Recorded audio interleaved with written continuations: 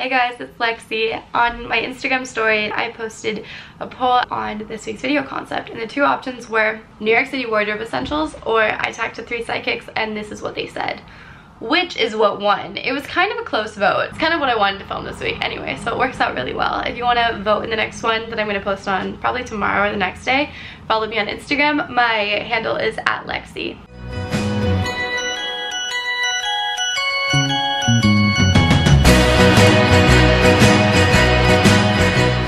To preface, I've never had a psychic reading in my life. I've talked to spiritual people, I've had my own personal spiritual experiences, but the idea of paying money to have a professional psychic tell me about my past, present, and future felt stupid to me. However, a friend of mine had been talking to this psychic and recommended it to John, who recommended it to me and a bunch of my other friends. So it seems like there's a group of people in my life right now that are all talking to this woman.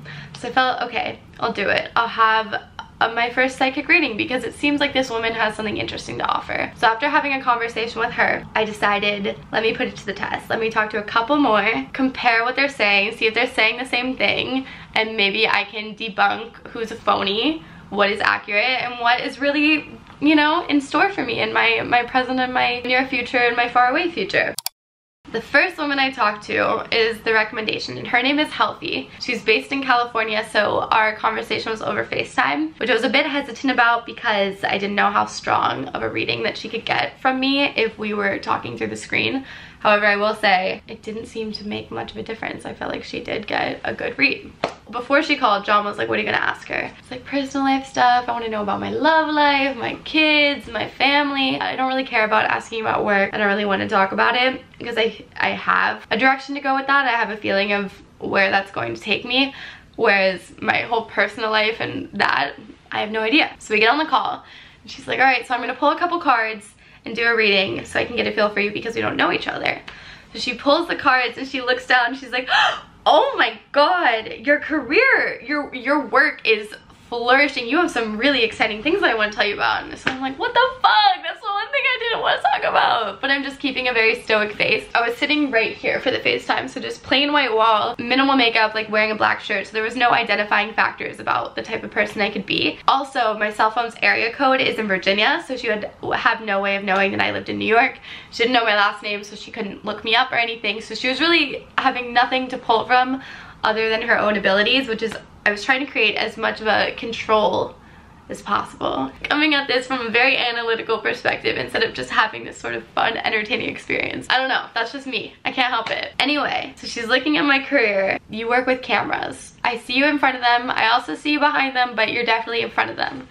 I'm like, okay, good guess, Healthy. Once again, I'm not saying anything. She's like, clothes, modeling, accessories. Do you model? And I was like, no, I don't. But like, I don't know, in the back of my head I was thinking, okay, maybe Instagram. She just like can't, I don't know, getting confused. And she's like, well, if you don't model, you're definitely gonna be modeling in the new year. I see you modeling clothes, more stuff on camera, and you're going to hire employees, and you're going to, I see handbags. I see handbags. Do you like handbags? I'm seeing a lot of them. Oh, and also when she's saying this, her like eyes are rolling back in her head. She's like, not trying to make fun of her, sorry, I just like don't even know how to do it.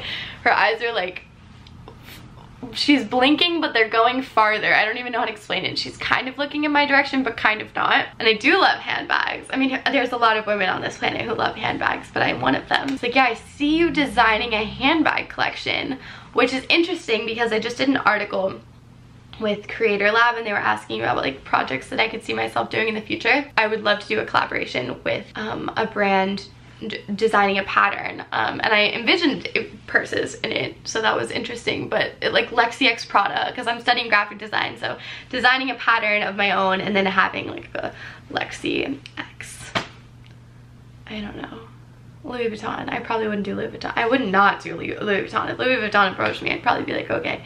So like, I see you with a handbag collection. I don't see you with a 9-to-5. You're definitely gonna hire employees. I can't see you ever working for someone. Mind you, I'm not saying anything. I haven't said a thing. Also, the whole camera thing, it's just, that was surprising, you know? So it was off to a kind of good start where, you know, there's potential legitimacy in her abilities. Who knows? This is interesting. This is about 15 minutes through the session, which the session was 30 minutes, and I paid $80 for it, which I think is quite standard.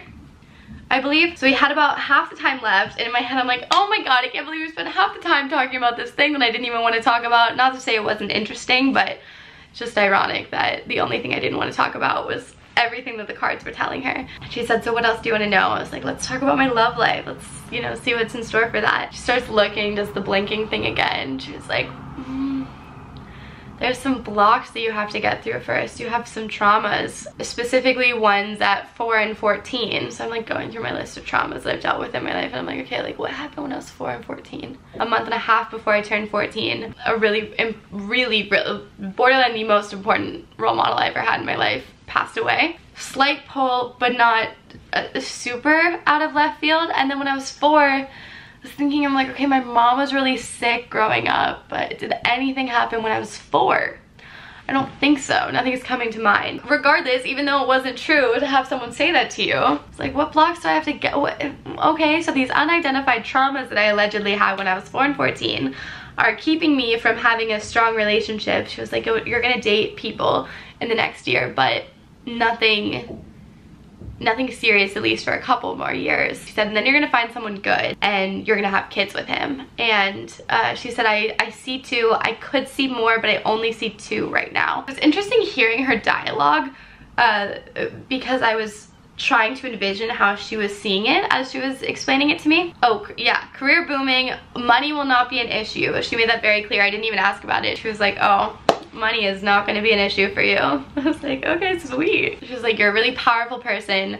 You have a big life ahead of you, so get ready for it. And then she asked if I had any other questions, and I was like, really just anything about my personal life, less about my career life. I was like, do you have anything to say about like my parents or my family? And she really couldn't see anything. She was like, I'm sorry. Yeah, which I appreciated. It made me trust her ability that much more, that she was honest about saying like, you know, I don't know. Yeah, that was the first reading. So that was my baseline experience, what I had everything to compare to. And then on Wednesday, I saw my second psychic and had my second reading. This was 20 minutes, but she went over, so I'm gonna say it was about 30 minutes, and it was $34. So it was less than half the price. And this woman had been working for 25 years as a clairvoyant. Right off the bat, she asked me for my birthday, which I thought was a red flag. And so I spoke up. Like I said, I've been trying to be quite plain-faced during all of these experiences. At least that was my goal, just to try to avoid feeding a particular statement. Anyway, so when she said, what's your birthday? I was like, oh no, like, do I have to tell you?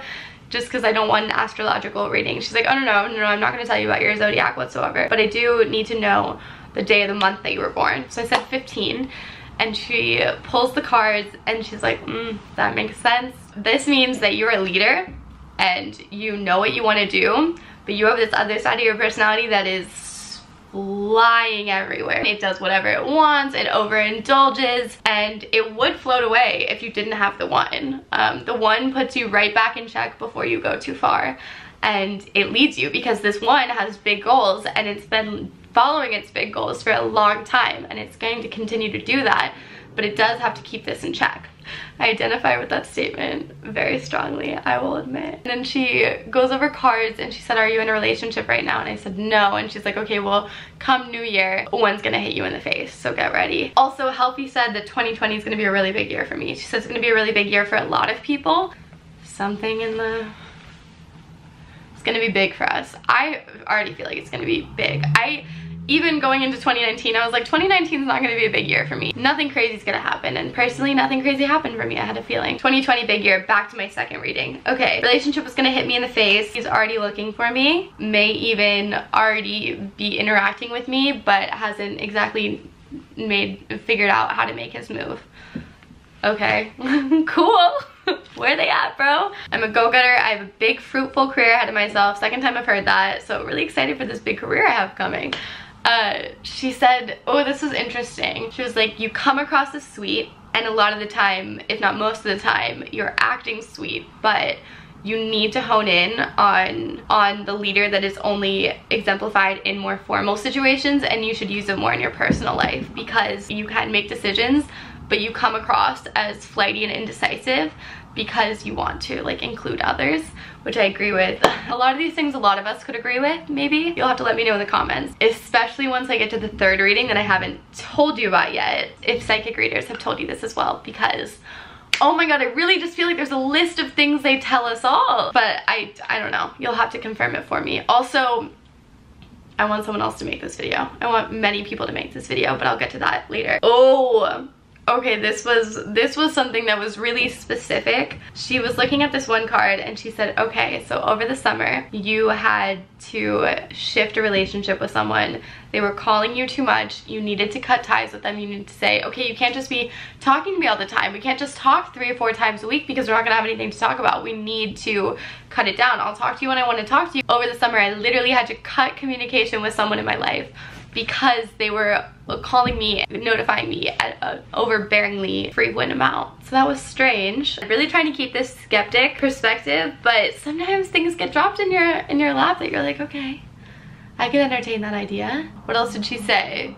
I give too much of my time away to people. I can't give more than I receive, and I need to even out the giving to receiving level. But I do feel like people give to me and I give to people. I don't know if I agree with that. I think my giving to getting ratio is quite even because I give a lot, but I also ask for a lot, you know? Okay, so she got to envy, and this is where I was like, come on, like, are you kidding? She got to the envy card and she said, so I don't think this means that you're envious of anyone. I don't think you are envious of anyone. I think people are really envious of you. And to be honest, I don't think you realize it whatsoever. I also think people are hostile towards you and you don't realize it whatsoever. I think people look at you and they judge you because they think that you have your life together and they don't know why they don't have their life together. People look at you and they wonder why they don't look like you. And I think people see you and they want to have that. They want to be and have what you have. And you're completely unaware to all of it.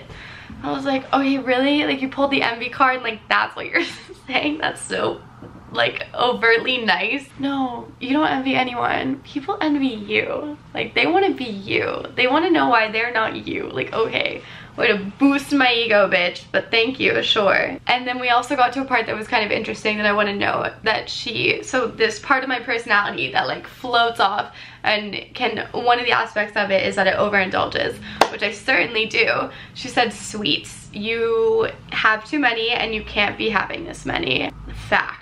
Literally didn't have dinner last night. I had chocolate covered almonds and called it dinner. You have to lower your sugar intake. It's not good for you specifically. I'm sorry I don't have B-roll for this video. I like when there's separation between my voice dialogue and visuals, but I just wasn't filming during these occurrences. Also, I don't even know if they would really add to the video, but I'm sorry that it's just a lot of you looking at my face and me talking. This could certainly just be a podcast. So that was my second reading, and the third one, get ready. There's many elements in this reading that are a lot. Wild ride. Okay, this happened yesterday. I went to another shop in the city and I picked someone that I wanted to talk to, but then I got impatient and there was another reader that was available now instead of having to wait a half hour. I could have waited a half hour. I don't know if it would have been different, but something in my head tells me it would have been. I had hesitations about this woman even from looking at her picture, but I went in. She had a really long resume. She's been working as a psychic professionally for 35 years, something like that, something even longer. I get in there, she looks the stereotypical part. I was almost angry when I got in there. I was like, oh, I do not like her. I don't like her at all. My camera died. Okay, slight shift, relocation, I don't know. Okay, this third reading. So I sit down and I'm not a fan of her. So she asked me my name and I say Alexandra, and she's like, oh, it's a big responsibility to live up to. I was like, yeah, I go by Lexie. She starts pulling cards, and unlike, I can't tell how the first woman pulled cards because we were on FaceTime and I couldn't see them. I only saw her face. But the second reading I had, the cards were all out on the table, like picked, and we looked at them. This woman was just like touching them, flipping them, putting piles of them, like deciding whether or not she wanted to put that one down, if it was applicable to what she was saying. I don't know if that's a technique. I don't know enough. I'm an outsider looking in on this industry. At the beginning, I was just almost distracted by my regretful decision to speak with her, because I just had a feeling that I was gonna let my emotions get in the way of our discussion. So she's pulling these cards and she's like, okay, so you've had some problems in your past, but you're getting through them. Like, cool bitch, same as everybody. And then she says, you've been really sad recently. And she looks at me. She's like, it's okay. What are you supposed to say when you've been happy recently and someone's like, you've been sad? I can tell, but it's okay. I'm looking at my notebook over there where I have entry that I put into my journal. I'm like, I've been so happy recently. Whatever. And then she said, oh, I'm channeling, and she starts blinking uncontrollably, and she's kind of looking at me, but she's not actually looking. Like, she's looking at me, but she's not looking at me. She's looking at whatever she's seeing, and she's like, yes, yes, who's in here? Okay, the Mother Mary. I can't remember if this Mother Maiden or Mother Mary, I'm sorry. Okay, she's here. And this is where it gets absurd. Okay, so whenever this Mother Maiden Mary figure comes in, I felt like I was going to pass out. I felt like I was going to pass out. This is strange, and I could have just been over medicated. I've had a cold this week, so I might sound congested right now. So I've been taking a ton of different like medications like Dayquil, Tylenol, AM, stuff like that. You know, maybe they can, just being sick or medication can make you feel lightheaded, but it was very strange timing, I will say that. And she said, she's here, she's looking at you, and she wants to be in your life. You need a female figure. You have not had a strong female figure in your life. She's here to protect you, and she's here to guide you, and she's here as someone that you can talk to. And all of a sudden, I feel like I'm going to cry. I'm not sad. I mean, like, physically, it feels like tears are going to fall out of my eyes. No. What is happening? Am I gonna pass out right now? Am I okay? 70% of me is like, okay, weird coincidence. You were just in a mood. But then 30 or less percent of me is like, you know, maybe it was the Mother Maiden that was making all these crazy things. Like, the spiritual energy around me was overwhelming. I don't know. Take it as you will. I take it as you will. So I'm looking at her. I need to get out of here. I'm not okay. Should I verbalize this to her? I didn't. I was like, just sit through it. It's only 30 minutes. It's fine. Which I paid $80 for this 30-minute session as well. So it was the same as the first woman. And she starts pulling more cards, and she said, do you have a sister? And I was like, no. And she's like, do you have a sister-like figure? You know, like, do you have a strong female friend in your life? I was like, yeah, I have a lot of strong female friends. She's like, yeah, but one that feels like a sister. Like, I have a few. And she's like, okay, well then maybe you're gonna have a sisterly figure that enters your life very soon. And I was like, okay, bullshit, but like, whatever. And she's pulling more cards, and she said, big career ahead of you. Big career. All right, we're 3 for 3, big career ahead of me. Do you have any questions that you want to ask me? Classic. I'm like, let's talk about my love life. She said, are you in school right now? I said, yes. She's like, yeah, you're too mature for the boys there. They're not your type. You're too good for them. It's like, okay, really umbrella statement, woman. I don't know if I'm too good for all the boys in my school, but okay, sure. She said, yeah, I'm not gonna find one there, but I will find one through my work. And that is going to be where I meet the man that I end up with, who I will have a very fair relationship with a lot of communication, which are two very important things that I value. So that's great. I'm gonna meet him through my work. And then she says things like, do you want to have kids? I was like, yes. She's like, then you're gonna have kids. I'm like, is this real? Why am I paying for this? The passing out part was just OD. She said, money's not gonna be a problem for you. I'm like, all right, we're 2 for 3 on that. Then she brings up my stomach. She's like, let's talk about your stomach. Little weird, because my stomach is A, the biggest insecurity that I have, and B, well, we'll get to that in a second. You feel things in your stomach physically and emotionally. You get knots in your stomach, and I was like, yeah, but doesn't everyone? And I think that was the first time that I spoke out, because I just was getting a little bothered. I'm like, this is such a waste of my time. You're such a phony. It's like, no, some people feel it in their shoulders, some people feel it in their head, and you feel it in your stomach. Which I do, but a lot of us do. Good guess. And then she said, and you need to cut out the sugar. You have too much sugar and you can't have it. You really can't. You have to cut out the sugar. So we're 2 for 3 on that one. I didn't ask the first woman about my health. It honestly didn't even occur to me, because relatively speaking, I am healthy. And I don't have like gut issues. It's just I have a lot of fat in my stomach. And this is something that not just the psychics are telling me.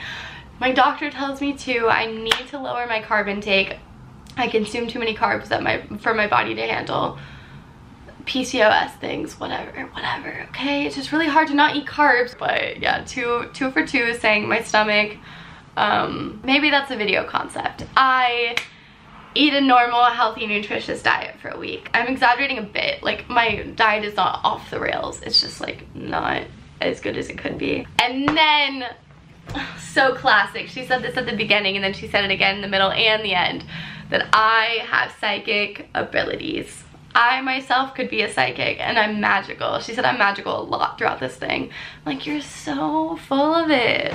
Because doesn't everyone get told that? I swear, all of my friends, unless I'm just randomly friends with all of the psychics, when they have readings, they get told that they have really strong intuitions and psychic abilities, which honestly, maybe we all have it, but like we don't, you know, we don't.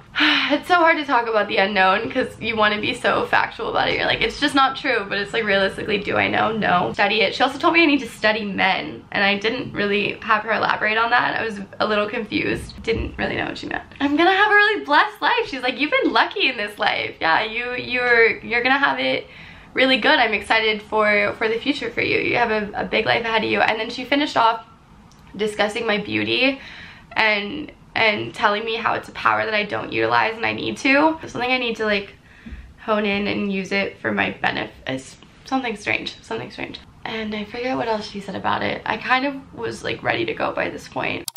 My overall concluding thoughts on this particular psychic reading trio experience, I really feel like out of the three of them, the first woman that I talked to had the highest probability of potentially actually talking to spirit. Something about her felt honest. The second woman felt really intuitive. She felt really observant. But ultimately I felt like I just paid $35 for a really good pep talk. She left me feeling fantastic about myself. I left going home feeling fantastic. I was in a really good mood afterward. And then the third woman was a total phony. A couple good guesses, couple weird coincidences. Very strange that I felt like I was gonna pass out and cry during it. That's a little, haven't quite figured that part out, but don't really believe her whatsoever. Take this whole experience with a grain of salt. I would love to hear if they're telling you these things too. I know that I've only talked to 3 of the hundreds of thousands of psychics that are out here making a living, but this is such an interesting sector of industry because I feel like you encounter psychics like my friend. This is insane. I can't believe I didn't tell this story at the beginning. A friend of mine, walking in Los Angeles, this woman comes up to her. Mind you, my friend has this strange feeling that something negative follows her. Really strange, just sort of weird intuitive feeling that she has. A woman in Los Angeles comes up to her and says, I don't mean to scare you, but there's a demon that's following you and you need to get rid of it. Startling, very strange. The story gets weirder. She's in New York. Someone comes up to her, says, I do not mean to scare you, but you have a demon that's following you. There has to be some truth. There has to be access that some people have to things that we can't, most of us can't see, and I don't have doubts in that. However, there are a ton of phonies out there on the market. Can someone else make this video, please?